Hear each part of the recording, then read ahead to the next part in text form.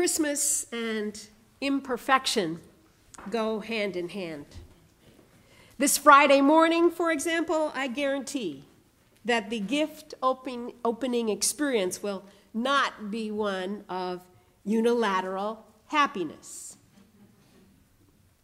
Someone will buy one a purple sweater, and the recipient will be thinking, why'd he buy me purple? He knows that I hate purple. Someone else will buy a size for a woman that is bigger than necessary. Not always a popular move. But things will go amiss way before Friday. The children, as they carol, won't always sing the right words. One child once was heard to sing about Santa. He's making a list, chicken and rice.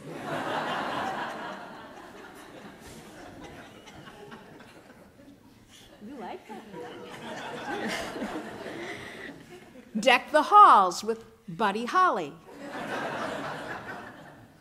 And my favorite, later on we'll perspire as we dream by the fire. Christmas is not about perfection.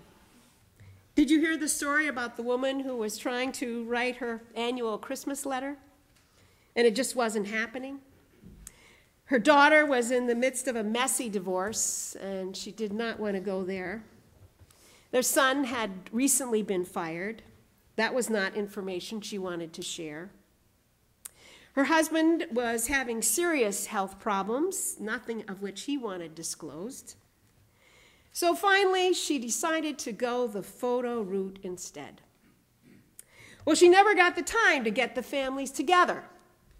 So at the last minute, 2 days before Christmas, she rushed into Rite Aid, saw lots of boxes of one particular card design, bought them, and in a feverish pitch, she addressed them and mailed out over 100 to family and friends all over the country.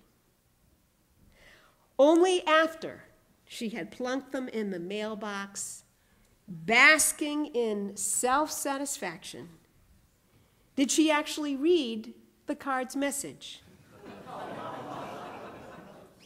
She thought it was a nice, appropriate verse until she came to the last 2 lines, which read, "This Christmas card is just to say, a little gift is on the way."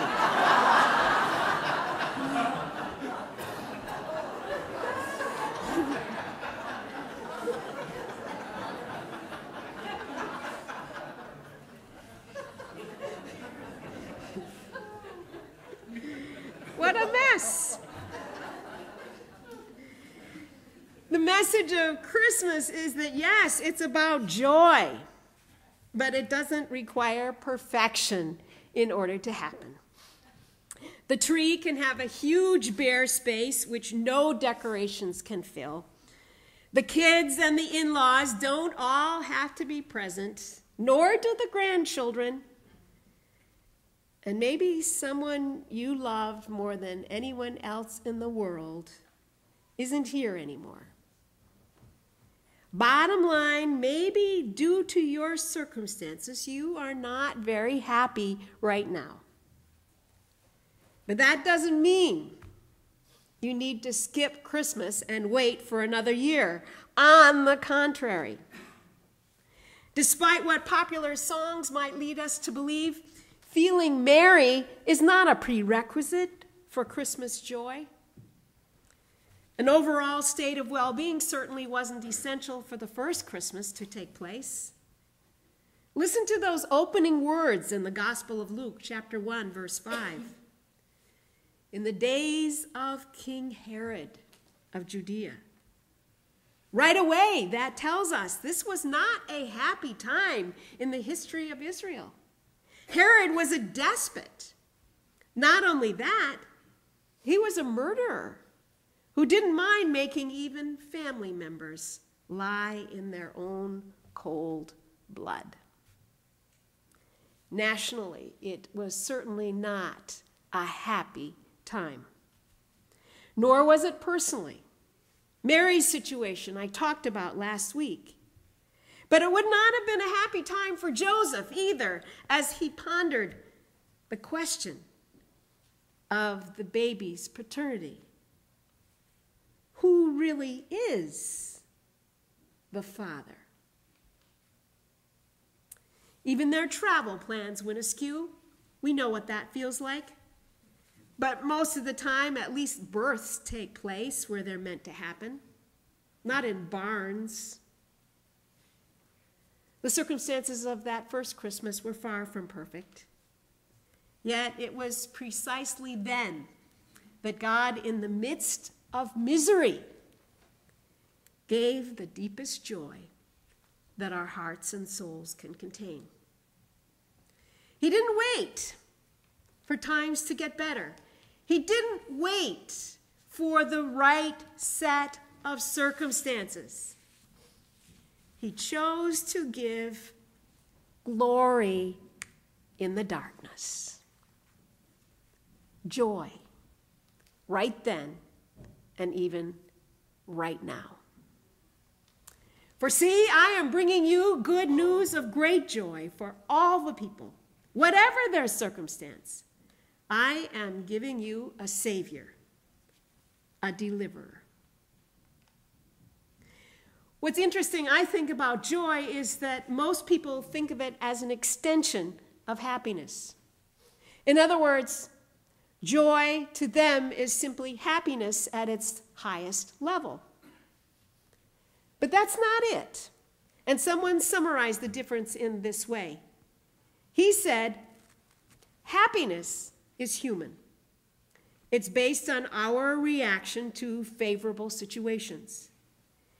It's what we experience when life is turning out the way it should. But the problem is that when our fortunes reverse, when bad things do happen, then so goes our happiness. But joy, on the other hand, is divine. It's about who God is, rather than about what we happen to be facing. In other words, we have happiness because of our circumstances, but we can have joy in spite of them. Joy comes when we accept God's offer to live beyond life's imperfections. And whether your life is messy right now or whether it isn't, the Savior, our Savior, is not afraid of imperfection. And the good news of Christmas is that there is no place that God will not go. There is no life where he will not enter. He comes to us regardless of whether we are or where we are or of any situation we might be in. He comes into our lives so that we can become more like him. And all that we have to do is to clear the space, to make way. Jesus' birth brought joy. His teachings brought joy. His resurrection brought joy. And that same joy is meant to be yours now, this Christmas. And that's why Jesus was given to us, so that his joy may be in us, and so that our joy may be complete. For in the words of Fra Giovanni, the gloom of the world is but a shadow. Behind it, yet within reach, is joy. There is radiance and glory in the darkness. Could we but see? And to see, we have only to look, and then to make room. Thanks be to God. Amen.